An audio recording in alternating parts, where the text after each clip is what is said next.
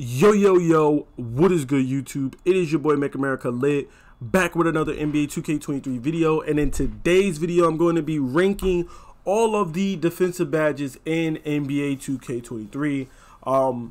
I seen that a lot of people were ranking the badges and stuff like that, in the community. And I was thinking about making a video, but I didn't want to make a video too early or too quick, in my opinion.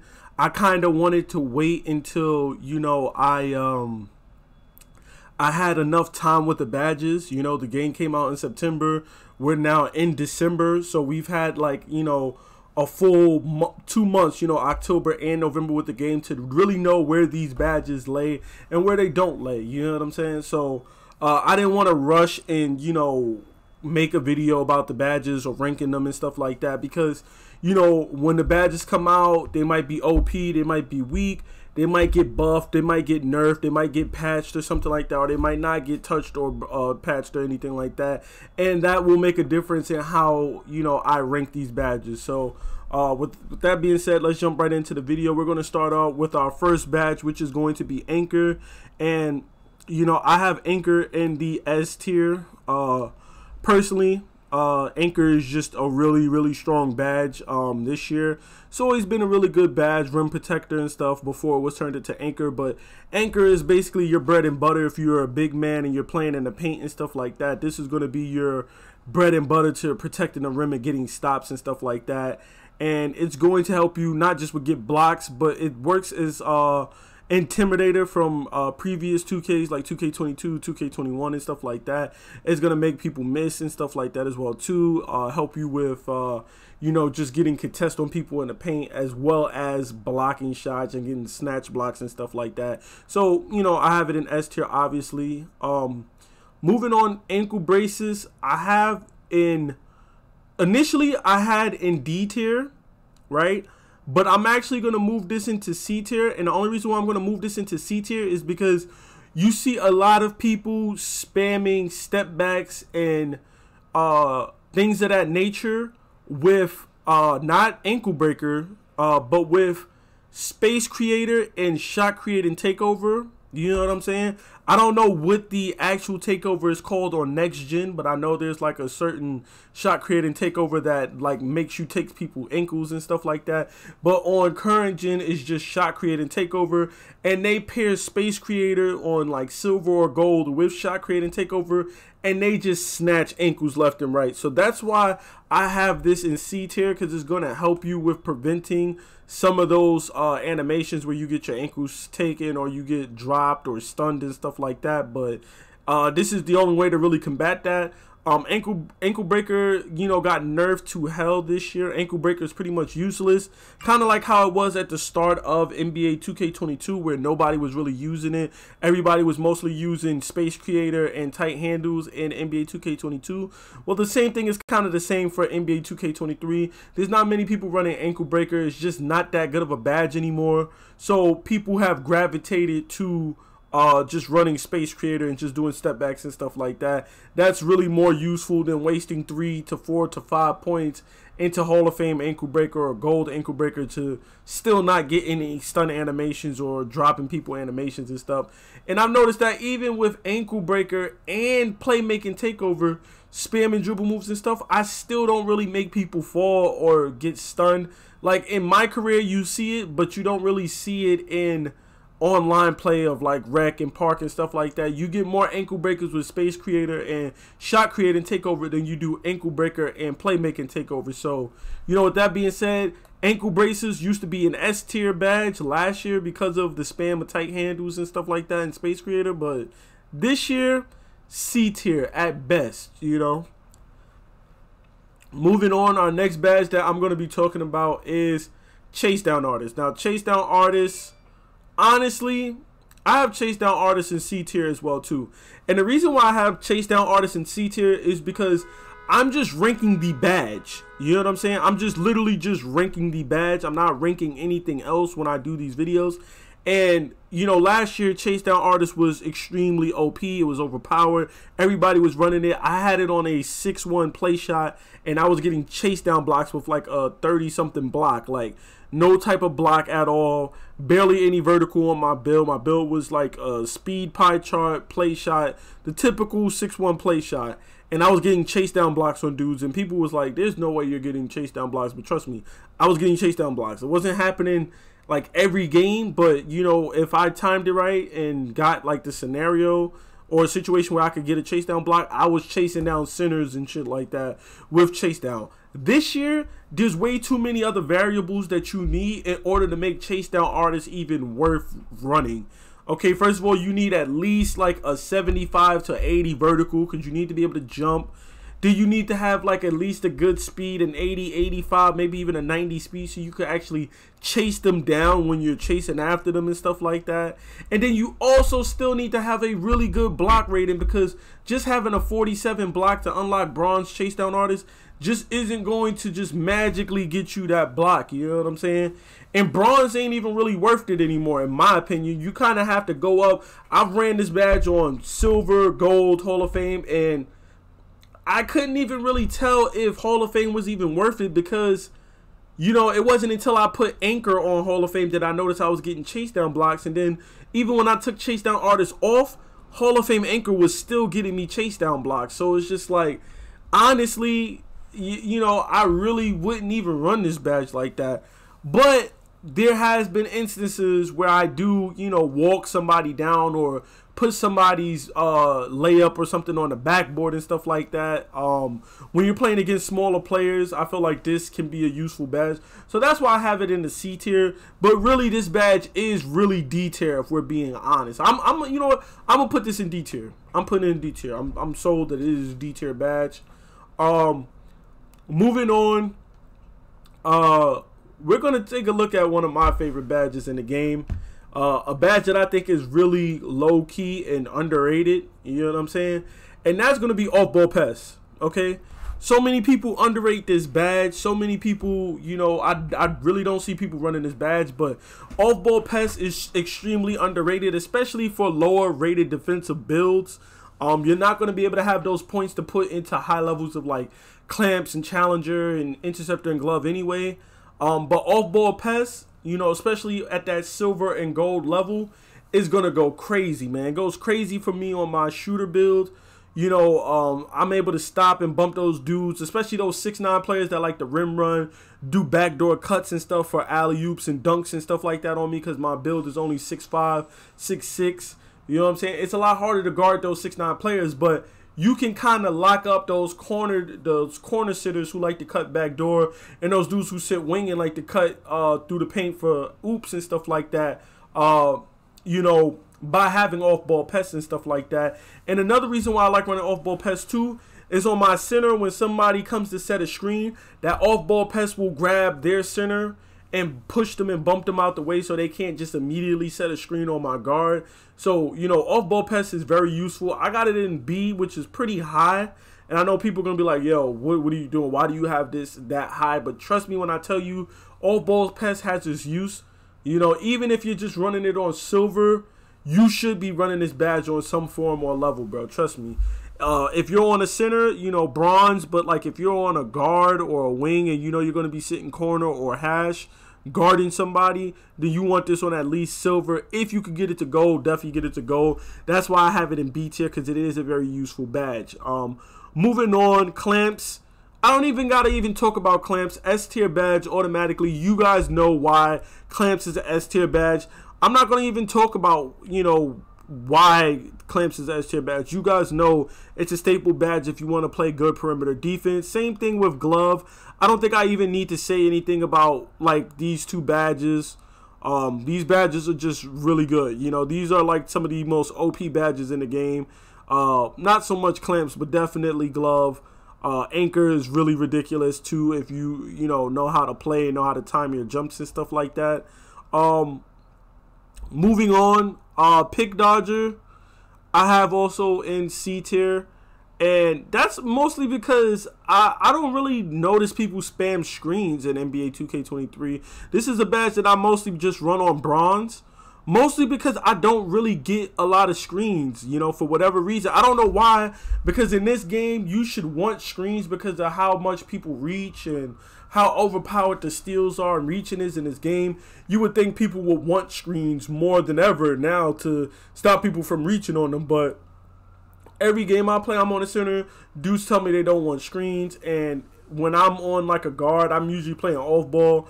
The point guard is still saying no screens. He's fine, no screens. And then he gets ripped like 2-3 times instead of just taking a gold brick wall screen or Hall of Fame brick wall screen to make his life easier. I don't know why, but,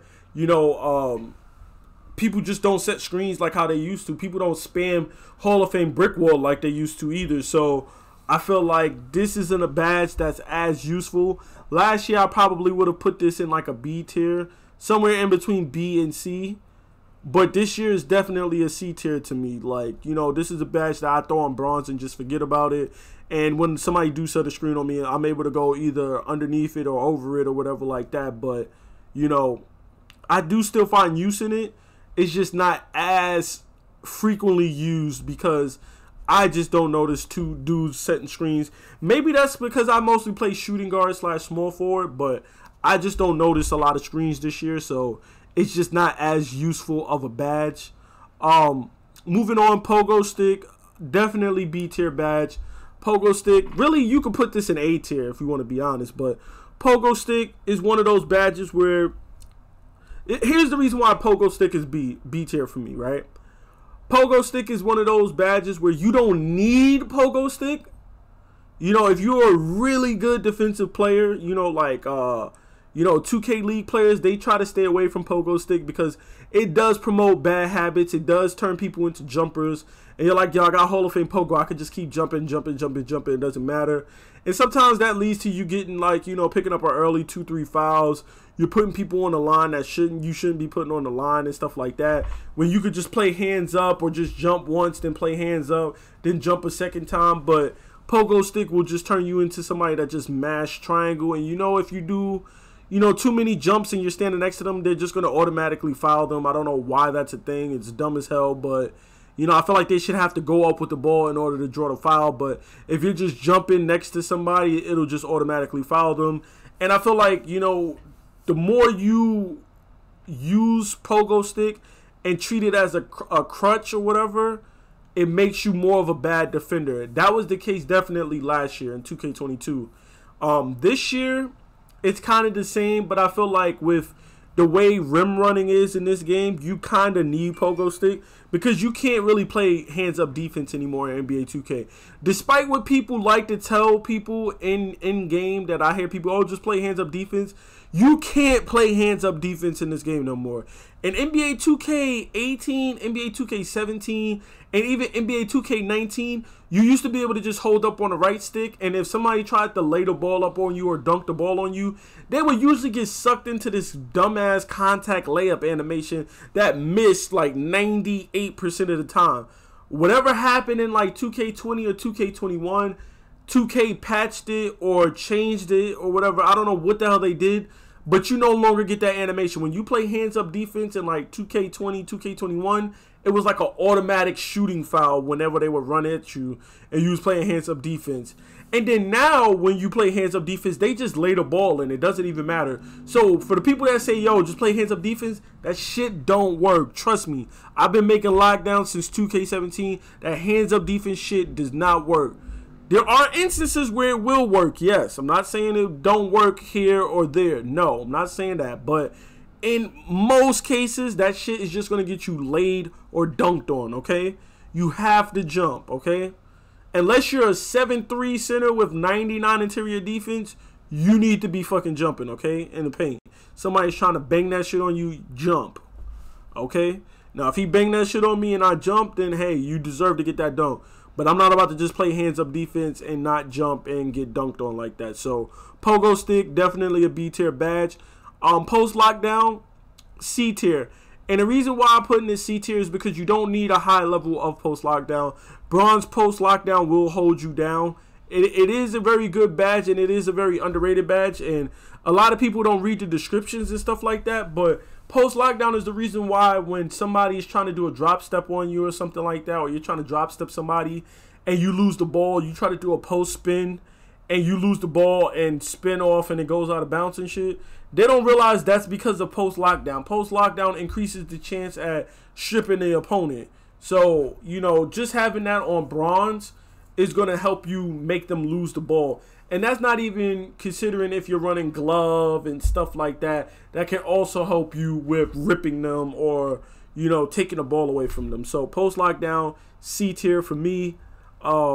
Rebound chaser, this is an S tier badge. I feel like the badges that are like just bread and butter badges that you need for your build, like anchor and rebound chaser are bread and butter badges for centers. If I didn't have any other badges defensively, these are the two badges I would need. If you told me I could only pick two badges as a center, I would have rebound chaser and I would have anchor. I wouldn't have anything else. And then if you told me as a small forward or shooting guard, if I could only have two badges defensively, these are the two badges that I would probably be taking, clamps and glove, because those are like very vital to playing, perimeter defense. And that's why I have rebound chaser and S tier, because it's obviously an S tier badge is going to help you with rebounding the ball. You're going to have a hard ass time going up against somebody, with Hall of Fame or goal rebound chaser versus you not running rebound chaser at all. Definitely an S tier badge in my opinion. Moving on, box out beast.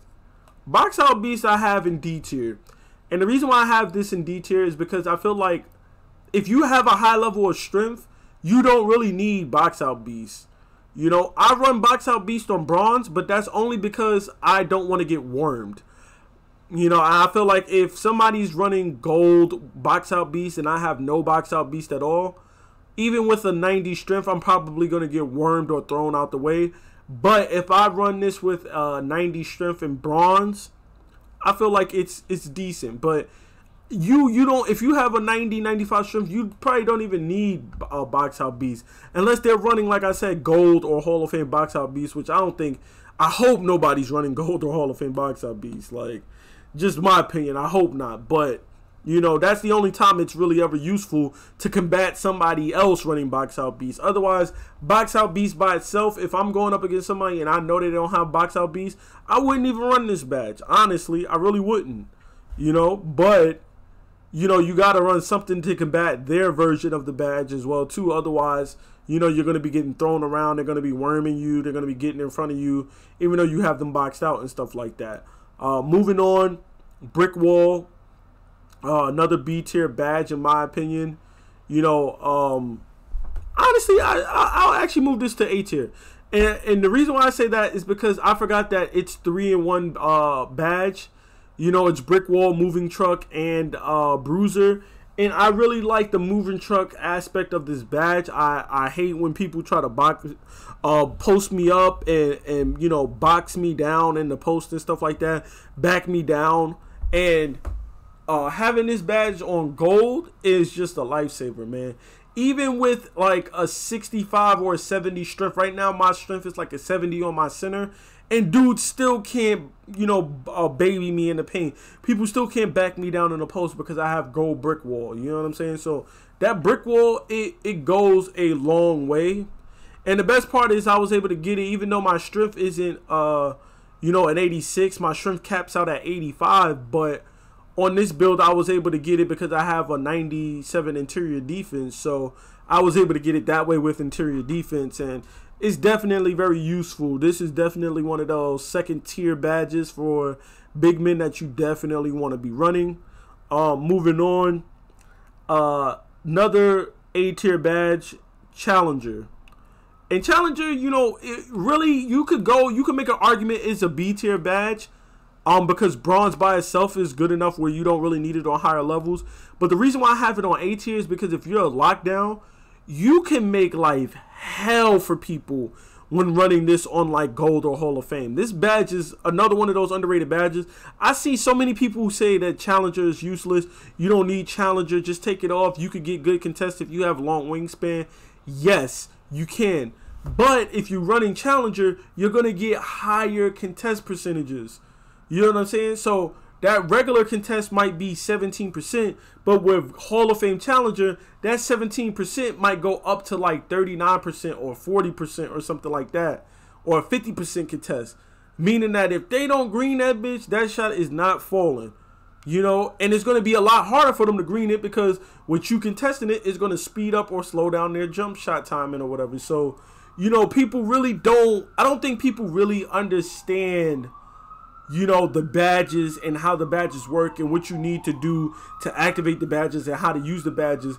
Think of 2K like a chess match, and Challenger is going to help you, you know, counter what they have on offense as far as shooting. Challenger is your direct counter to Deadeye and Blinders, but you have people saying, yo, I'm not going to run Challenger. I'm not going to run Challenger. And then when somebody's hitting 60% in their face, 40% contested in their face, they're like, how the hell is he hitting this shot in my face? Because you don't have Challenger, and he has gold Deadeye, bro.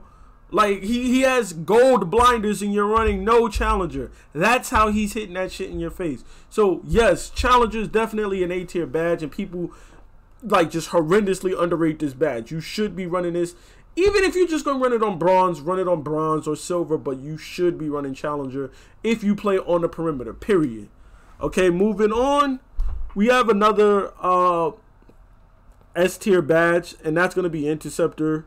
I mean, you guys all know how broken this badge was last year. It was just despicable how ridiculous, you know, Hall of Fame Interceptor was, you know.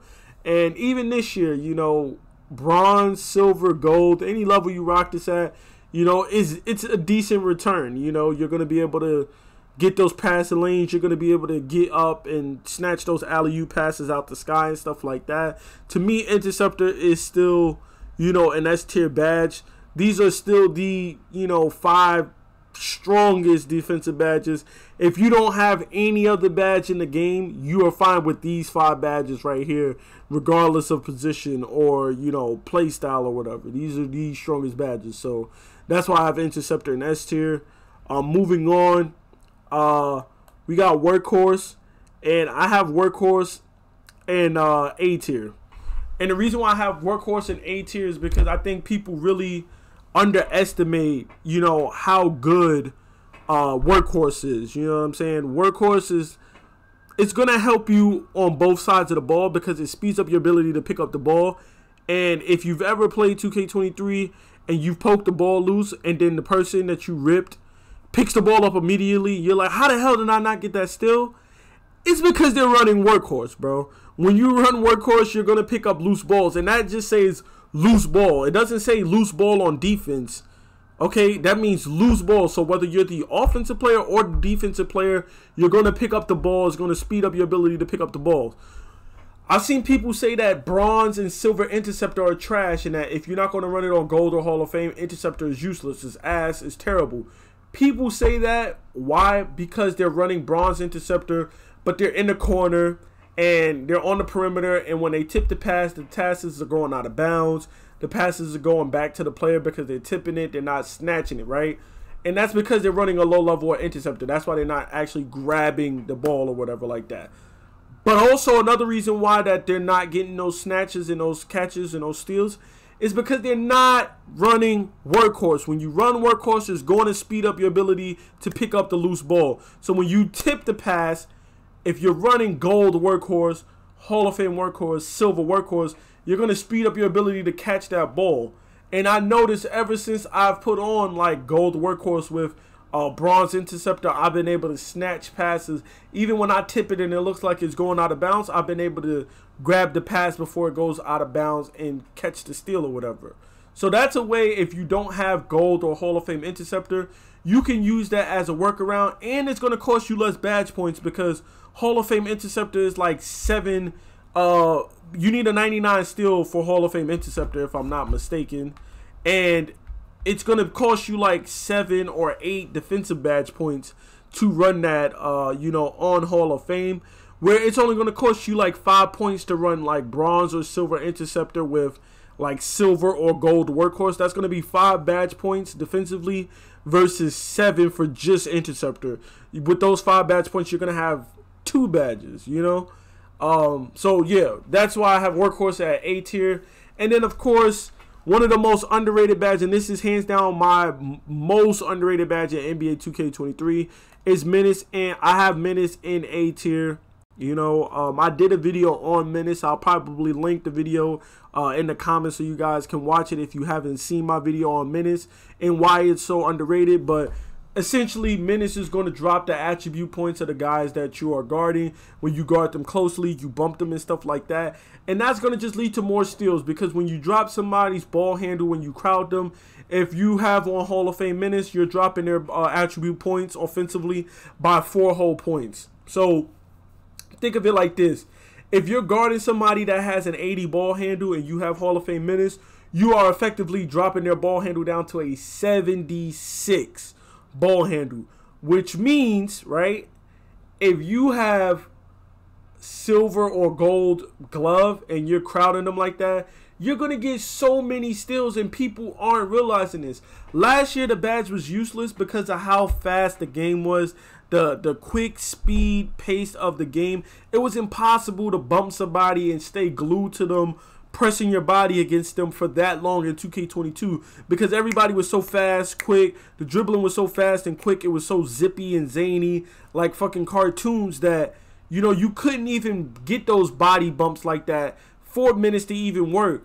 But this year, the game is much slower paced. Think about how many times you play Rec or Park, and think about how many times you've been like guarding somebody and you've been bumping their body and bumping them and stuff like that, running into them and stuff like that while they're trying to rim run and stuff.